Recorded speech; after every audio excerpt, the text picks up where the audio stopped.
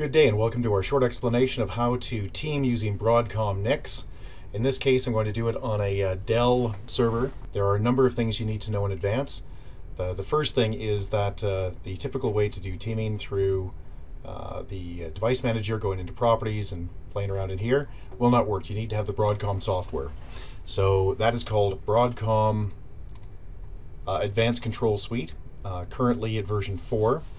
And the Broadcom software, after you download it, which by the way you can download from your vendor, be it HP, be it Dell, whoever, or you can download it directly from Broadcom. What you want to make sure is that firstly you've got the drivers are most current on your server for your Broadcom NICs.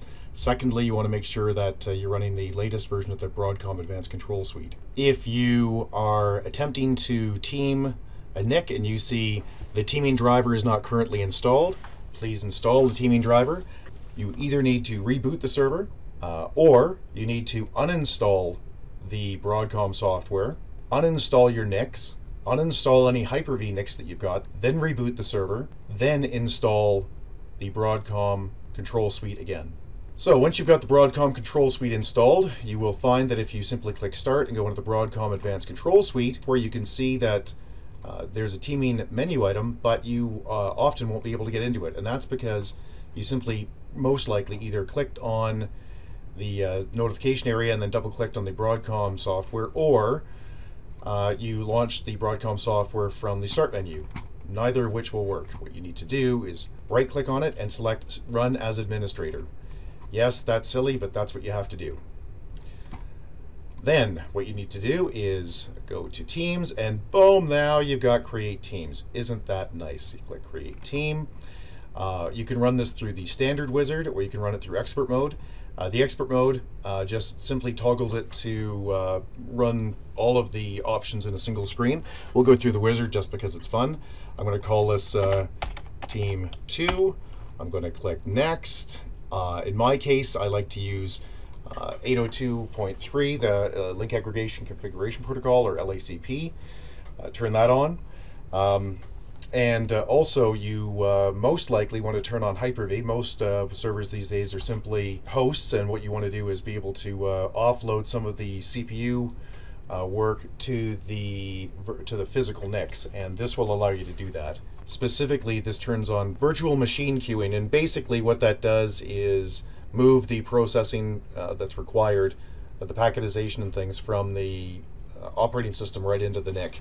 And that is a very, very helpful thing. And if you don't do it, you will potentially have troubles with dropping connections. The only real information I could was from this blog, which I believe was in Spanish, and I did a translation to English. I'll put a link at the bottom, but you can read it here. Basically, it's simply saying it turns on VMQ, so that's a good thing. As I said, if you don't turn it on, you may end up with this problem, which Dell describes as intermittent connectivity loss with Broadcom blah, blah, blah, blah, blah.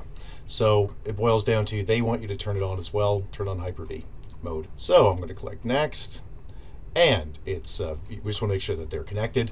Now take a note that it is often important to make sure that the cables into these network cards are not connected when you're doing the teaming. We have found, well, Juniper used to anyway, flat out tell you that you had to have your NICs disconnected before you did a team. So if you're seeing any other troubles, just physically unplug them, create the NIC, create the team, the virtual NIC, plug them back in, and you're on your way. So I'm going to click on this one and click Add, this one and click Add. Now I actually don't want to create this, but if I did, I would simply click Next. The team would be completed and we would be happy. I already have a team completed. There it is, with 2 NICs, and life seems to be good.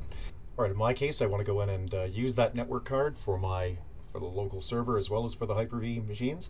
So I just right-click on the network down at the bottom right, like I just did, and here you'll see the VNIC, the vEthernet, and I'm going to go set a static IP address.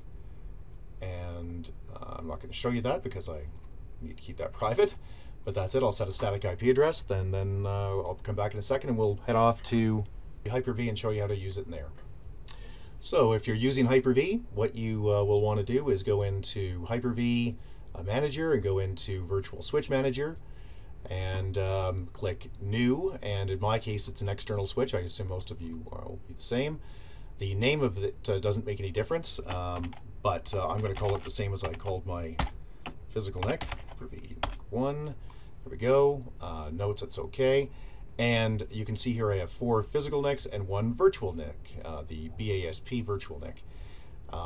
And allow management and operating system to share this adapter. If you don't turn that on, that means that these the NICs that are included in that team will operate exclusively for Hyper-V and will not be functional for your local operating system. So that's probably not a good idea for most smaller networks.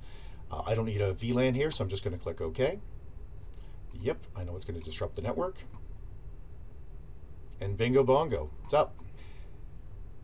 If you have any questions, please get a hold of us at www.urtech.ca. Thank you. Bye-bye.